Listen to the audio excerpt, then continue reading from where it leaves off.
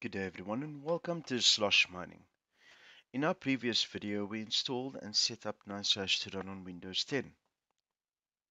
Today we're going to make sure that all miners are installed and take a closer look at the advanced settings in NICEHASH. Before we start mining, we're going to make sure that all the plugins are installed. So let's update all the software, and then any miners that are missing I like to install as well.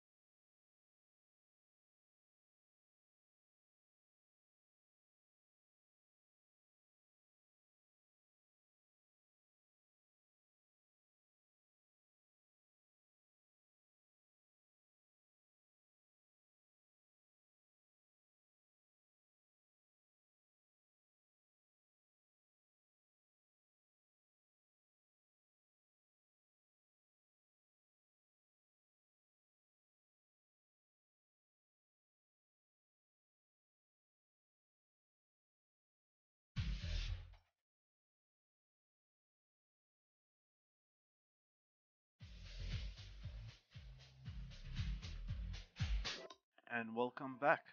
All the built-in mining software has been updated and installed. Once that has been updated, we just made sure that everything is enabled. So we've got the algorithm that you will be mining. You've got the miner for that specific graphics card. And after the benchmark, we'll have the speed, what your BTC will be per day, or how many Satoshis you'll be earning per day. So let's start the benchmarks. This does take some time to run through. So let's get started. Welcome back everyone. Now that our graphics cards have completed their benchmarks, as you can see under the benchmarks, what is enabled, what has been benchmarked. If you click on the arrow to the right, some of them will not complete, which is fine. Let's take the GTX 1070. get the Kapow algorithm and the ladder to Rev 3. If we click on BTC per day, we can see what the highest algorithm is. As you can see, is Dagger Hashimoto, which is the Ethereum algorithm, and the miner that is being used is the T-Rex miner. BTC per day is 4,817 Satoshis, and it will always mine the most profitable, which is a really good feature to have when it's a standalone miner that you don't have to touch again.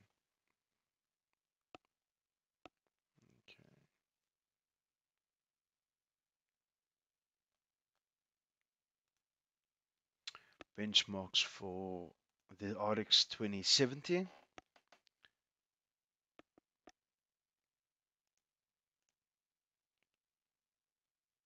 makes about 6,701. These cards are running stock and hasn't been overclocked and not undervolted. So at the moment it's using quite a lot of wattage because it's not undervolted, but that we will do in our next video. And then as you can see, the RX 5700, which is running at 53 megahash, also on Dagger Hashimoto using the Phoenix miner. Now, this is a good way of actually seeing which miner would be best to mine this algorithm. So if you wanted to mine not into Bitcoin but into Ethereum, you could download the Phoenix miner and set up the bat file to mine Ethereum. But that we'll do on another video as well. Okay. If you click on devices, you'll see that all three cards are mining. You can mine CPU algorithms, but that's up to you. Let's actually see what the 4790 mines at. Okay, so if we go to benchmarks, make sure that the algorithms are enabled. Okay, there's only one for RandomX Monero. It's using XMRig Miner. And let's see what it makes. You can decide if you want to mine with your CPU or not.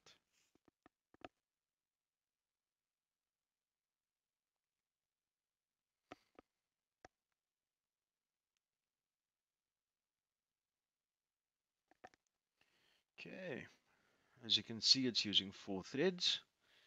Let's minimize that. It makes about 816 Satoshis a day. So if we turn off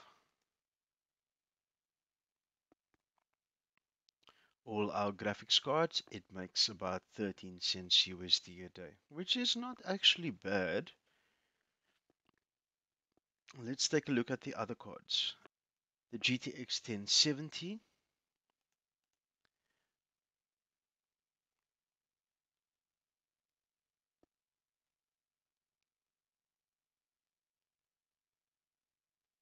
it's using the T-Rex miner.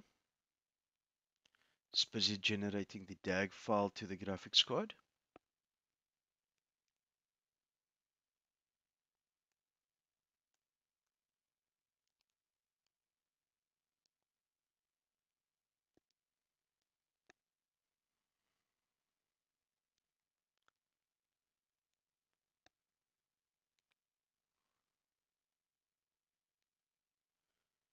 And we just want to see what the speed that it is mining at.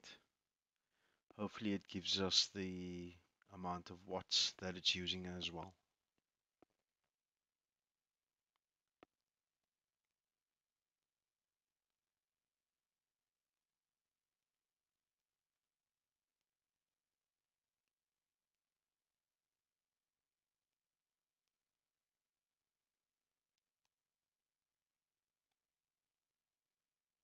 Okay, so mine is working at 26, almost 27 mega hash, which is a little low because these cards can run at 30 megahash. If we move our miner down below, profits are about 77 cents USD. Please note that this card hasn't been undervolted and overclocked for optimal performance. So let's close this one. Let's take a look at the 2070.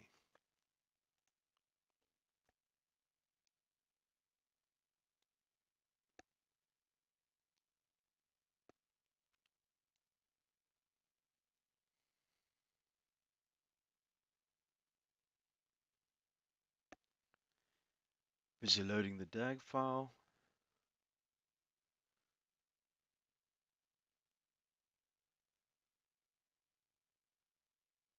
This is just extra insight, the things that I'm talking about now. You don't really need to know it.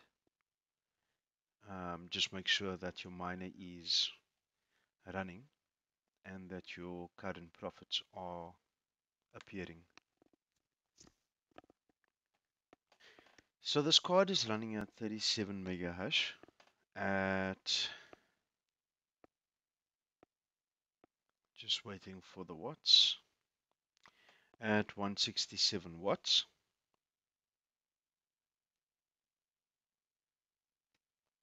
And it's making just over $1 a day. Let's take a look at the RX 5700 XT. Enable and see what that is mining at.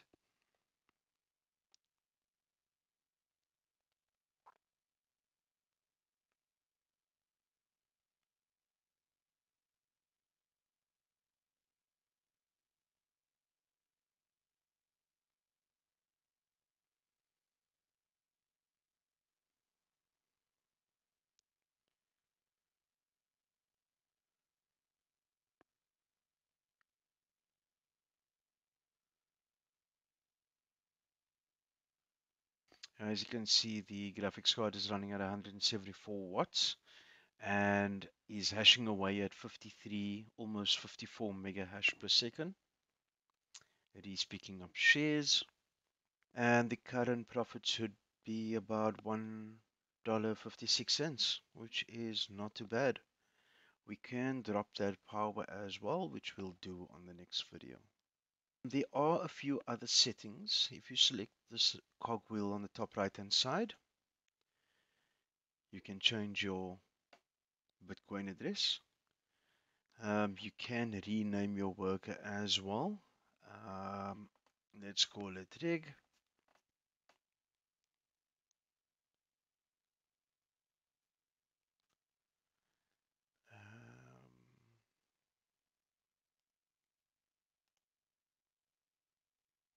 If you're in South Africa, Europe is the closest. We can turn this to dark mode. Okay, which has actually restarted our miner. Let's go back to there.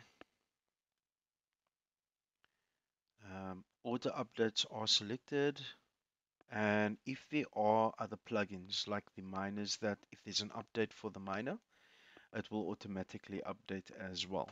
When we click on advanced, we can click on auto start. So when your PC switches on, it will automatically start the miner. Or if you have a power failure, run on startup. I always select minimize to tray.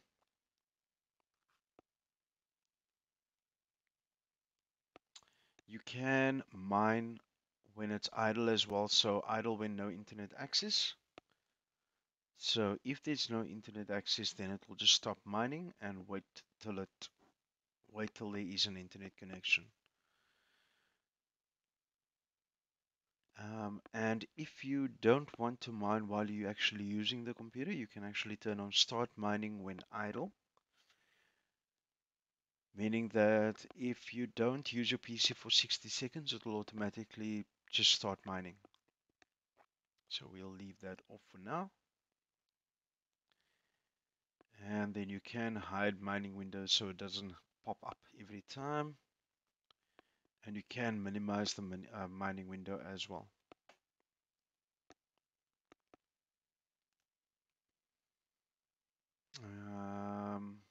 There are two notifications. You can add Windows Defender exceptions. If you click on more information, it will add the root folder, NICEHASH root folder to Windows Defender. Let's do that. And switching to compute unit, this is an AMD setting, changing it from graphics to compute. That you only do on the Polaris like 570 or 5 RX 580. So we don't need to do that. We can remove that. But otherwise, your miner is now set up to make Bitcoin on a daily basis. Hope you enjoyed this video. Please leave your comments down below. NiceHash is a really good software if you're starting to mine and would like to know more info. It's a good way of getting into mining with a gaming PC. It's easy to install, it's easy to set up, and it automatically runs. So leave your thoughts down below in the comment section. Let me know what miner you're using or what algorithm you're mining. Please like, subscribe, and hit that notification bell to stay up to date with upcoming videos. Thank you for watching. Catch you on the next video. Ciao for now.